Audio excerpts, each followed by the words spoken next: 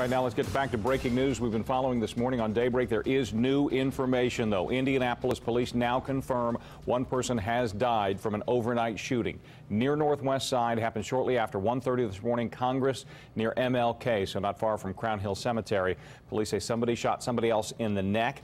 Police now confirm to us that victim has died. No word yet on who the shooter might have been. Emily Kinzer, though, is working on the story for us this morning. We'll have a live report from her next half hour of Daybreak, or sooner if breaking news calls for it in this case. 3 minutes after 5.